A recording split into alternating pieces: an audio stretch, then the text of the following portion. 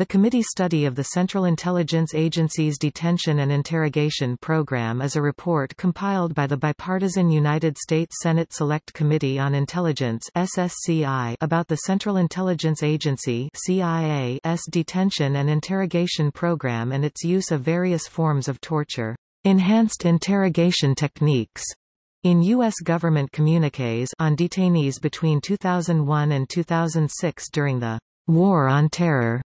The final report was approved on December 13, 2012, by a vote of 9-6, with 7 Democrats, 1 Independent, and 1 Republican voting in favor of publication and 6 Republicans voting in opposition. The 6,000-page report details actions by CIA officials and findings of the study of the detention and interrogation program. On December 9, 2014, 8 months after voting to release parts of the report, the SSCI released a 525-page portion that consisted of key findings and an executive summary of the full report. It took 5 years and $40 million to compile the report. The rest of it remains classified. The report details actions by CIA officials, including torturing prisoners, providing misleading or false information about classified CIA programs to the media, impeding government oversight and internal criticism, and mismanaging the program. It also revealed the existence of previously unknown detainees, that more detainees were subjected to harsher treatment than was previously disclosed, and that more forms of torture were used than previously disclosed. It concluded that torturing prisoners did not help acquire actionable intelligence or gain cooperation from detainees and that the program damaged the United States' international standing. Some people, including CIA officials and U.S. Republicans, disputed the report's interpretations and said it provided an incomplete or inaccurate picture of the program. Others criticized the publishing of the report, citing its potential for damage to the U.S. and the contentious history of its development.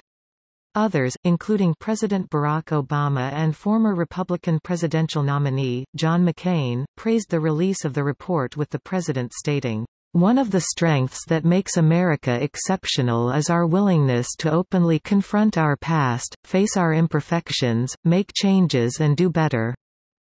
In the wake of the report, a large number of individuals and organizations have called for the prosecution of the CIA officials who perpetrated, approved, or provided legal cover for the torture of detainees.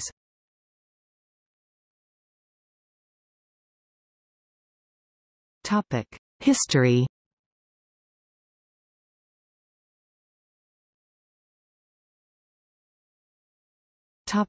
Impetus for the report. California Senator Dianne Feinstein said that the report was conducted after CIA Director of the National Clandestine Service, José Rodriguez, was found to have destroyed almost 100 video recordings of interrogations in 2005. The United States Senate Select Committee on Intelligence (SSCI) believed that he was covering up illegal activities by the CIA, although the committee had initially been told by CIA officials that Rodriguez was not engaging in destruction of evidence. Rodriguez preemptively criticized the report in an op-ed for The Washington Post on December 5, 2014.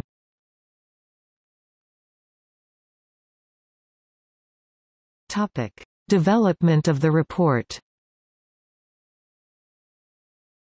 On March 5, 2009, the Senate Intelligence Committee voted 14-1 to open an investigation into the CIA detention and interrogation program. In August 2009, Attorney General Eric Holder announced a parallel preliminary criminal investigation into the use of unauthorized interrogation techniques by CIA officials. As a result of the Attorney General's investigation, the Republican minority on the SSCI concluded that many witnesses were unlikely to participate in the investigation for fear of criminal liability. Citing the Attorney General investigation as their reason, the Republican minority of the SSCI withdrew their participation from the investigation in September 2009. The report was led by Daniel J. Jones, and was prepared following a review of 6 million pages of documents, cables, emails, and other materials principally provided by the CIA. An additional 9,400 classified documents repeatedly requested by the SSCI were withheld by the White House under a claim of executive privilege. Despite the initial expectation that interviews would be used, no formal interviews or hearings were conducted in the preparation of the report. The lack of interviews and hearings was one of the chief complaints of the Republican minority on SSCI, and contrasts with the 2008 Senate Armed Services Committee inquiry into the treatment of detainees in U.S. military custody, which conducted 70 in-person interviews, submitted written questions to 200 people, and had 2 hearings.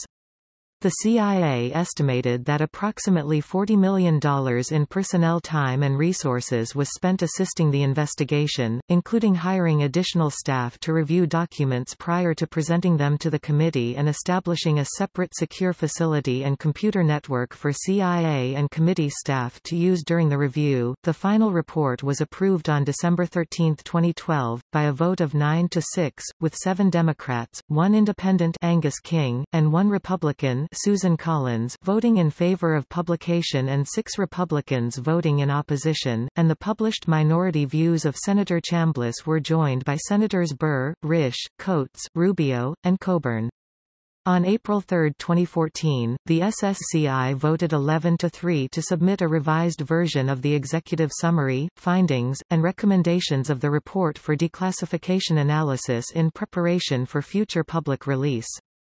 After 8 months, involving contentious negotiations about what details should remain classified, the revised executive summary, findings, and recommendations were made public with some redactions on December 9, 2014. Information about the cooperation of foreign agencies with the CIA has been redacted from the report. The British chairman of the Intelligence and Security Committee stated they would request access to anything taken out of the report at the request of British agencies. Concurrently with the public release, the 6 members of the Senate Select Committee on Intelligence that voted against the report released their own 167-page report criticizing both the process and the conclusions of the report approved by the majority. Topic: Panetta Review and CIA hacking incident. On December 17, 2013, Senator Mark Udall (DCO) revealed the existence of a secret internal review conducted by the CIA that was consistent with the Senate's report but conflicted with the CIA's official response to the report. In January 2014, CIA officials claimed that the Intelligence Committee had accessed review documents and removed them from CIA facilities in 2010 without CIA authorization. In March 2014, Senator Dianne Feinstein (DCA), chairwoman of the Intelligence Committee, confirmed that copies of portions of the review had been removed and transferred to a safe in the Senate's Hart Office building. She argued that the action was necessary to protect the documents from the CIA, which had destroyed videotapes depicting brutal interrogation methods in 2005. During an extraordinary 45-minute speech on March 11, 2014, Feinstein said the CIA unlawfully searched the Intelligence Committee's computers to determine how the committee staff obtained the review documents. Feinstein also said that the CIA's acting general counsel, later identified as Robert Edinger, requested the FBI conduct a criminal inquiry into the committee staff's behavior. She said she believed that the request was a potential effort to intimidate Intelligence Committee staff. Edinger had been one of 2 lawyers who approved the destruction of videotapes in 2005, and Feinstein added that Edinger was mentioned by name over 1,600 times in the committee's report. CIA Director John O. Brennan denied the hacking allegations, stating, "When the facts come out on this, I think a lot of people who are claiming that there has been this tremendous sort of spying and monitoring and hacking will be proved wrong." On July 31, 2014, the CIA confirmed that it had improperly gained access to the Senate Intelligence Committee's computer network. A Justice Department spokesman confirmed that they would not be pursuing charges in the hacking incident. An internal review panel appointed by Brennan defended the searches, noting that they were lawful and in some cases done at the behest of John O. Brennan, the CIA director.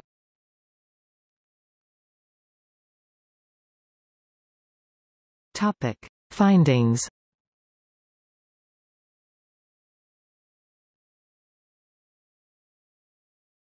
Topic: Findings listed in the report. The 6,000-page report produced 20 key findings. They are, verbatim from the unclassified summary report. The CIA's use of its enhanced interrogation techniques was not an effective means of acquiring intelligence or gaining cooperation from detainees. The CIA's justification for the use of its enhanced interrogation techniques rested on inaccurate claims of their effectiveness. The interrogations of CIA detainees were brutal and far worse than the CIA represented to policymakers and others. The conditions of confinement for CIA detainees were harsher than the CIA had represented to policymakers and others. The CIA repeatedly provided inaccurate information to the Department of Justice (DOJ), impeding a proper legal analysis of the CIA's detention and interrogation program. The CIA has actively avoided or impeded congressional oversight of the program. The CIA impeded effective White House oversight and decision-making. The CIA's operation and management of the program complicated, and in some cases impeded, the national security missions of other executive branch agencies. The CIA impeded oversight by the CIA's Office of Inspector General.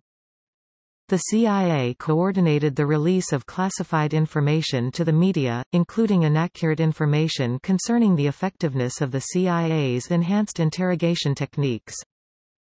The CIA was unprepared as it began operating its detention and interrogation program more than 6 months after being granted detention authorities. The CIA's management and operation of its detention and interrogation program was deeply flawed throughout the program's duration, particularly in 2002 and early 2003. 2 contract psychologists devised the CIA's enhanced interrogation techniques and played a central role in the operation, assessments, and management of the CIA's detention and interrogation program. By 2005, the CIA had overwhelmingly outsourced operations related to the program. CIA detainees were subjected to coercive interrogation techniques that had not been approved by the Department of Justice or had not been authorized by CIA headquarters. The CIA did not conduct a comprehensive or accurate accounting of the number of individuals it detained, and held individuals who did not meet the legal standard for detention. The CIA's claims about the number of detainees held and subjected to its enhanced interrogation techniques were inaccurate.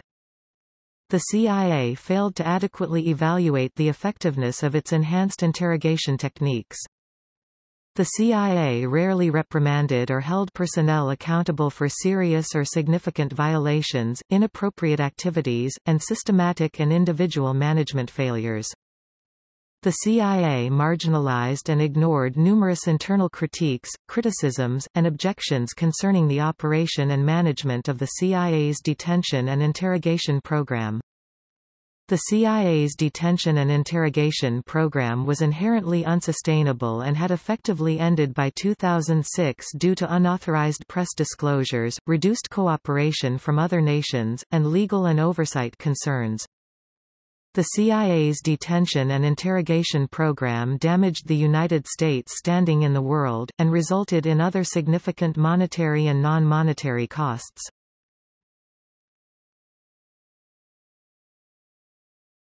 Topic: Findings as reported by media outlets.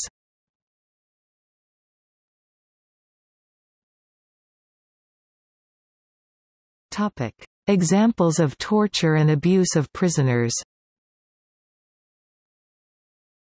The CIA had force-fed some prisoners orally and/or anally in order to establish total control over the detainee.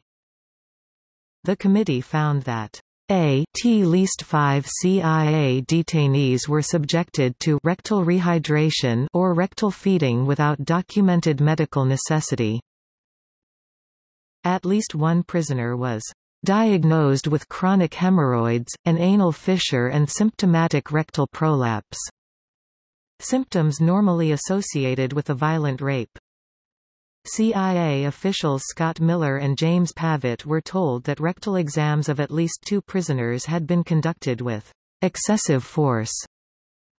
Threats were made to rape and murder children and/or family members of prisoners.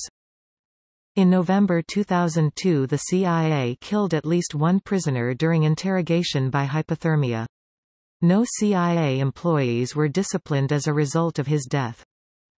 At least 4 prisoners with injuries to their legs, 2 with broken feet, 1 with a sprained ankle and 1 with an amputated leg, were forced to stand on their injuries.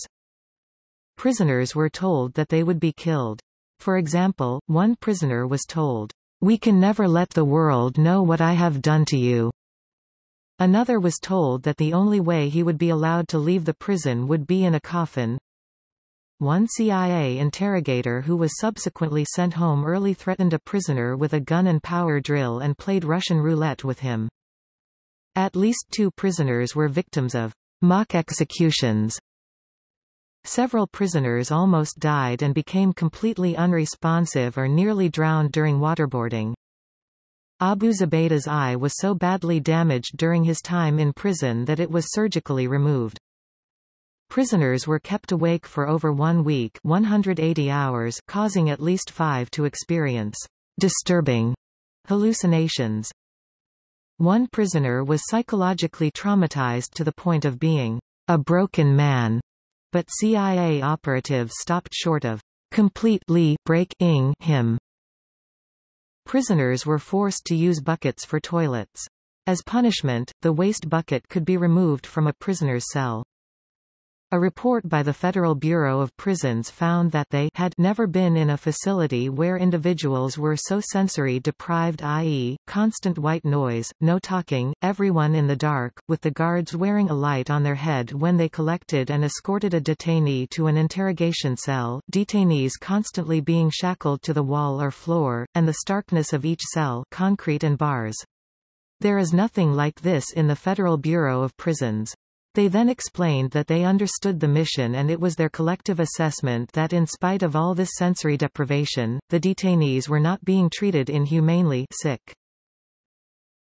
Jannat Ghul was tortured for months based on false accusations made by an informant. One prisoner was placed in a box the size of a coffin for over 11 days and was also placed for 29 hours in a box 21 inches (53 centimeters) wide, 2.5 feet (76 centimeters) deep and 2.5 feet (76 centimeters) high. CIA interrogators used unauthorized forms of torture such as forcing a prisoner to stand with his hand over his head for 2.5 days, putting a pistol next to his head and bathing him with a stiff brush. One detainee was subjected to ice water baths and 66 hours of standing sleep deprivation. He was later released as the CIA had mistaken his identity. Torture of prisoners led to serious mental harm, e.g. dementia, paranoia, insomnia, and attempts at self-harm including suicide. Of the 119 known detainees, at least 39 were tortured by the CIA. In at least 6 cases, the CIA used torture on suspects before evaluating whether they would be willing to cooperate.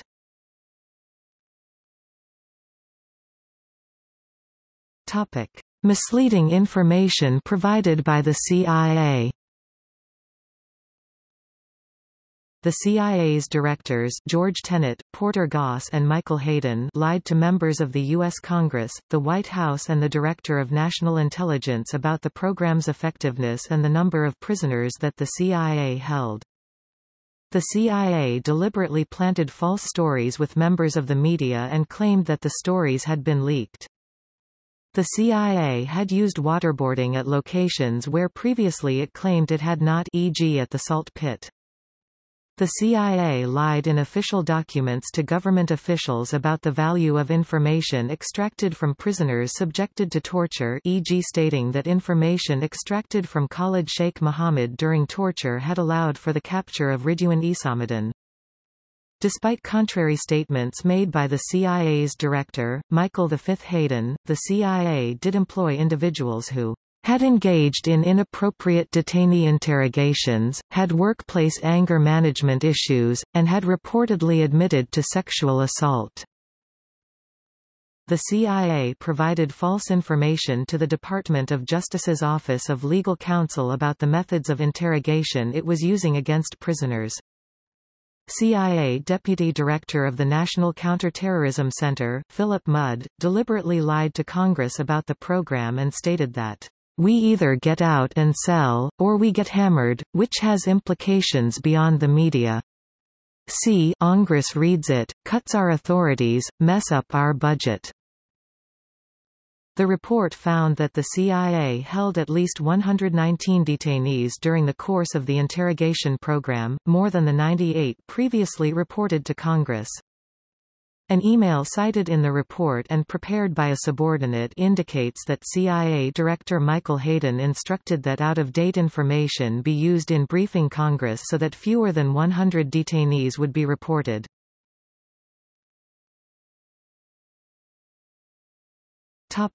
Innocent people imprisoned by the CIA.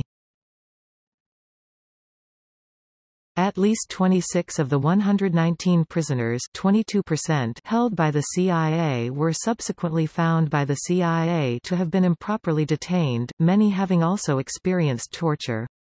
Under the Memorandum of Notification signed by President George W. Bush to establish the CIA detention program, only persons who pose a continuing, serious threat of violence or death to U.S. persons and interests or planning terrorist activities were eligible for detention. 2 innocent people were jailed and tortured based solely on allegations from another prisoner who fabricated information after having been tortured. 2 former intelligence sources were jailed and tortured by accident. 1 mentally challenged man was held by the CIA in order to persuade family members to provide information. Among the 26 individuals who were acknowledged by the CIA to have been improperly detained, only 3 were released after less than 1 month in CIA custody, while most were confined for several months.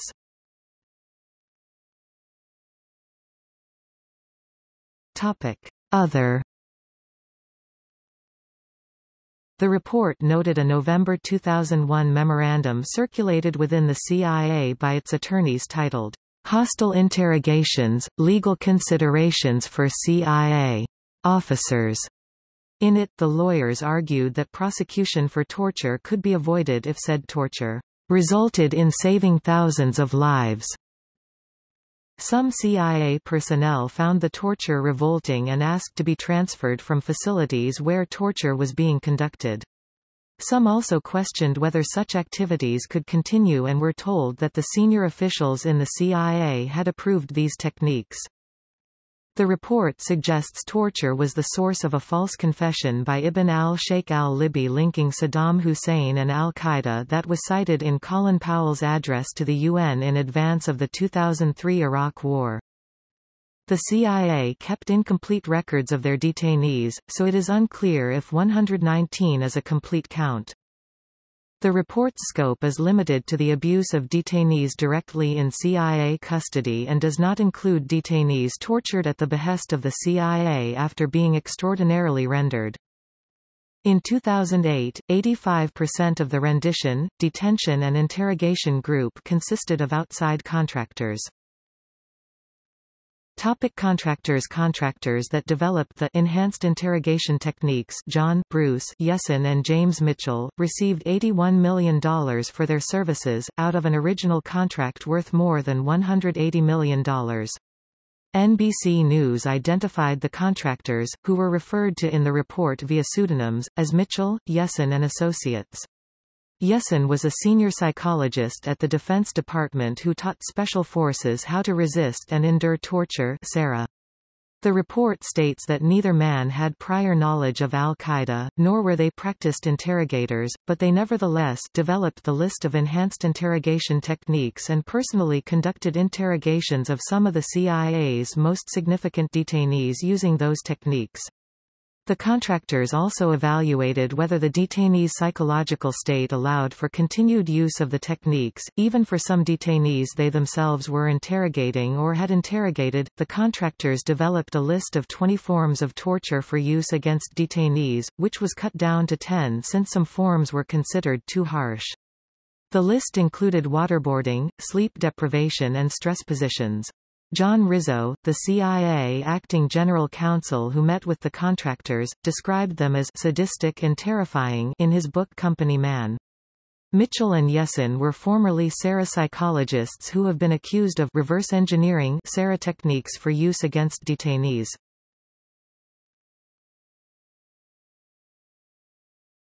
Topic: Financial aspects. According to the report, the detention and interrogation program cost well over $300 million in non-personnel costs. This included funding for the CIA to construct and maintain detention facilities, including 2 facilities costing millions of dollars that were never used, in part due to host country political concerns. To encourage governments to clandestinely host CIA detention sites, or to increase support for existing sites, the CIA provided millions of dollars in cash payments to foreign government officials. The report states that in 2006, the value of the CIA's base contract with the company formed by the psychologists with all options exercised was in excess of $180 million. The contractors received $81 million prior to the contract's termination in 2009. In 2007, the CIA provided a multi-year indemnification agreement to protect the company and its employees from legal liability arising out of the program. The CIA has since paid out more than $1 million pursuant to the agreement.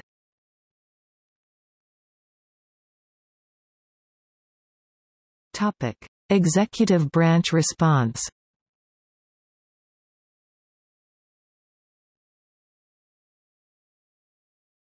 Topic: Response from current officials. President Barack Obama said the report had revealed a troubling program, and that we will rely on all elements of our national power, including the power and example of our founding ideals. That is why I have consistently supported the declassification of today's report. No nation is perfect. But one of the strengths that makes America exceptional is our willingness to openly confront our past, face our imperfections, make changes and do better. The Obama administration consistently worked through White House Chief of Staff Dennis McDonough. CIA Director John O. Brennan agreed with the current administration's policy prohibiting enhanced interrogation techniques and admitted that the program had shortcomings. He disagreed with the committee's conclusion that information obtained through torture could have been obtained by other means, and said it is unknowable whether other interrogation approaches would have yielded the same information. In supporting his views, Brennan also released a 136-page declassified version of an official CIA response and critique of the torture report written in June 2013. The Department of Justice (DOJ) announced that they would not be pursuing bringing any charges against anyone who might have been involved in the use of torture, noting that they did not find any new information that they had not previously considered in reaching their determination.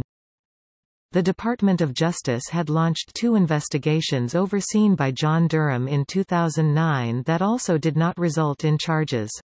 The rationale for the absence of charges has not been disclosed, but Mr. Durham did say that the full record of the possible evidence of criminal conduct and possible defenses that might be offered by any of those accused were contained in the pages of the Senate committee report that he was not going to release.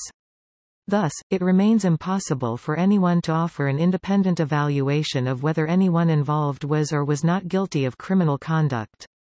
In response to a FOIA lawsuit seeking access to the full report, the Obama administration argued that the rationale for not releasing all the pages of the committee report was that disclosing them could affect the candor of law enforcement deliberations about whether to bring criminal charges.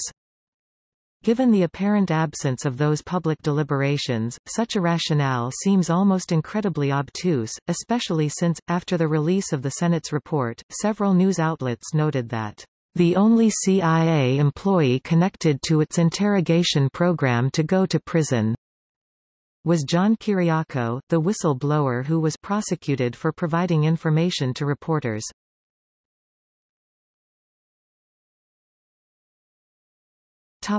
Response from former officials. 3 former CIA directors, George Tenet, Porter Goss and Michael V. Hayden, as well as 3 former CIA deputy directors, wrote an op-ed in the Wall Street Journal in response to the release of the Senate Intelligence Committee report. They criticized the report as a partisan attack on the agency that has done the most to protect America after the 9/11 attacks.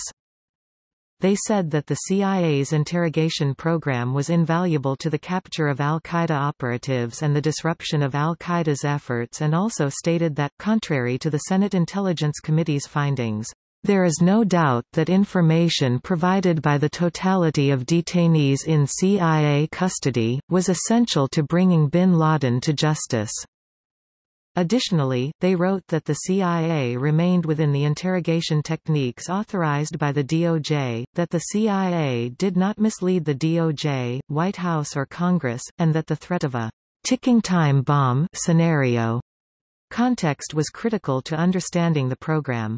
Additionally, they established a website to defend the actions of the CIA. Former Vice President Dick Cheney, who was in office during the events discussed in the report, said the report's criticisms of the CIA were a bunch of hooey, and that harsh interrogation tactics were absolutely, totally justified. He further said that he did not feel that the CIA misled him about the techniques used or the value of the information obtained from them, and that if I had to do it over again, I would. John Yoo, author of the Torture Memos, criticized the report as a partisan attack on American intelligence agencies and defended his belief that the CIA was legally allowed to use interrogation techniques that did not cause injury. He also stated that, if the facts on which he based his advice were wrong, he would be willing to change his opinion of the interrogation methods. In an interview in CNN's Fareed Zakaria GPS, Yu said that the harsh treatments outlined in the report could violate anti-torture laws, stating that, if these things happened as described in the report, they were not supposed to be done. He voiced a similar opinion in a C-SPAN interview, saying that using the techniques cumulatively could violate anti-torture statute.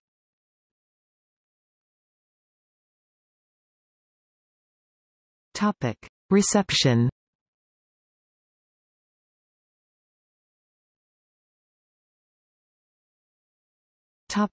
Minority response.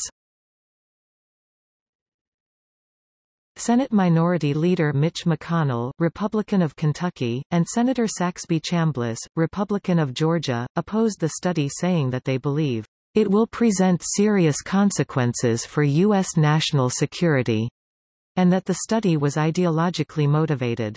They also asserted that the program developed significant intelligence that helped us identify and capture important al-Qaeda terrorists, disrupt their ongoing plotting, and take down Osama bin Laden.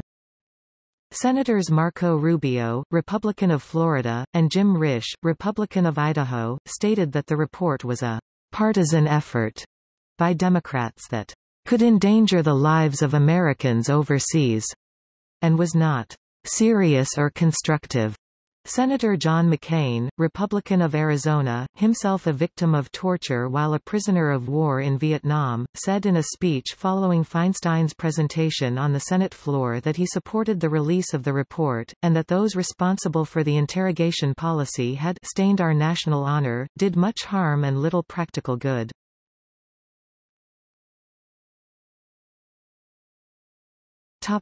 Organizations. The American Civil Liberties Union (ACLU) argued that the Attorney General should appoint a special prosecutor to conduct a full investigation, with its director Anthony Romero saying the report showed the CIA had committed human rights violations. The Center for Constitutional Rights called for prosecutions of those responsible for the torture and joined a criminal complaint filed in Germany by the European Center for Constitutional and Human Rights. Kenneth Roth from Human Rights Watch called for prosecutions of senior Bush officials who authorized torture and oversaw its use. Roth stated that failure to prosecute was more than just a failure of justice, and means that torture effectively remains a policy option rather than a criminal offense. Stephen W. Hawkins, the USA Executive Director of Amnesty International, called for justice saying, "Under the UN Convention Against Torture, no exceptional circumstances whatsoever can be invoked to justify torture, and all those responsible for authorizing or carrying out torture or other ill treatment must be fully investigated." The United Nations' Special Rapporteur on Counterterrorism and Human Rights, Ben Emerson, called for the prosecution of those responsible. He said that the CIA had committed systematic crimes and gross violations of international human rights law. Juan E. Mendez, the United Nations Special Rapporteur on Torture, said in a statement that many governments have used the American use of torture to justify their own abuses, saying, "If the U.S. tortures, why can't we do it?" Mendez called the release of the report only the first step and called for the investigation and prosecution of those who were responsible for ordering, planning or implementing the CIA torture program. Speaking on December 10, the 30th anniversary of the adoption of the United Nations Convention Against Torture, Zaid Ra'ad al-Hussein, the UN High Commissioner for Human Rights, commended the government's release of the report saying, "Few countries will admit that their state apparatus has been practicing torture, and many continue shamelessly to deny it, even when it is well documented." Zaid called for accountability saying, "In all countries, if someone commits murder, they are prosecuted and jailed. If they commit rape or armed robbery, they are prosecuted and jailed. If they order, enable or commit torture, recognized as a serious international crime, they cannot simply be granted immunity because of political expediency. When that happens, we undermine this exceptional convention, and, as a number of U.S. political leaders clearly acknowledged yesterday, we undermine our own claims to be civilized societies rooted in the rule of law." The Rohr Jewish Learning Institute designed a course around the report, investigating the balance between national security and the civil liberties of every individual.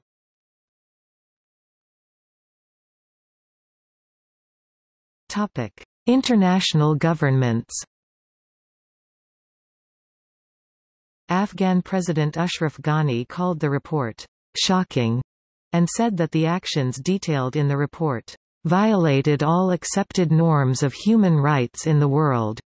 Lithuanian Prime Minister Algirdas Butkevičius called on the U.S. to say whether the CIA used sites in his country to interrogate prisoners. Former President of Poland Aleksander Kwasniewski said that he put pressure in 2003 on American officials to end interrogations at a secret CIA prison his country hosted, saying, "I told Bush that this cooperation must end and it did end." Iranian Foreign Ministry spokeswoman Marzia Afkam said the shocking report shows violence, extremism, and secrecy as institutionalized in the U.S. security system. The North Korean government called on the United Nations Security Council to investigate the most brutal medieval forms of torture practiced by the CIA at black sites around the world.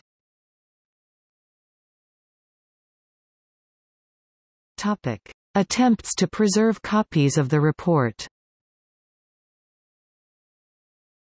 Only a limited number of copies of the full report were made, and human rights workers are concerned that the CIA might succeed in destroying all copies of this report they found so embarrassing. On December 29, 2016, less than a month before the end of the Obama administration, District Court Judge Royce Lamberth ordered the preservation of the full classified report, in case it was needed during the prosecution or appeal of senior suspects during their Guantanamo military commissions.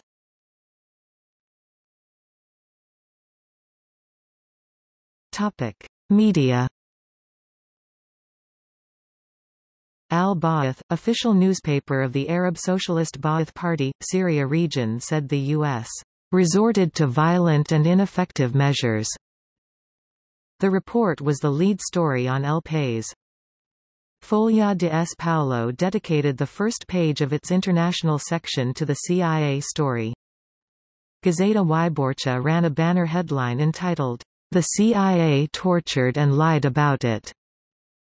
An unsigned editorial in the Chinese state-run Global Times wrote that it revealed "wicked acts" and "gross violations of human rights by the CIA."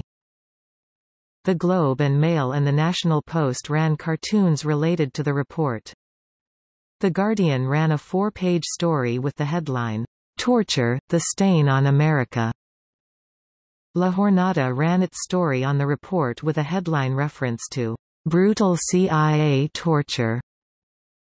Le Monde led with a story saying the CIA lied on the gravity of the cruelties inflicted.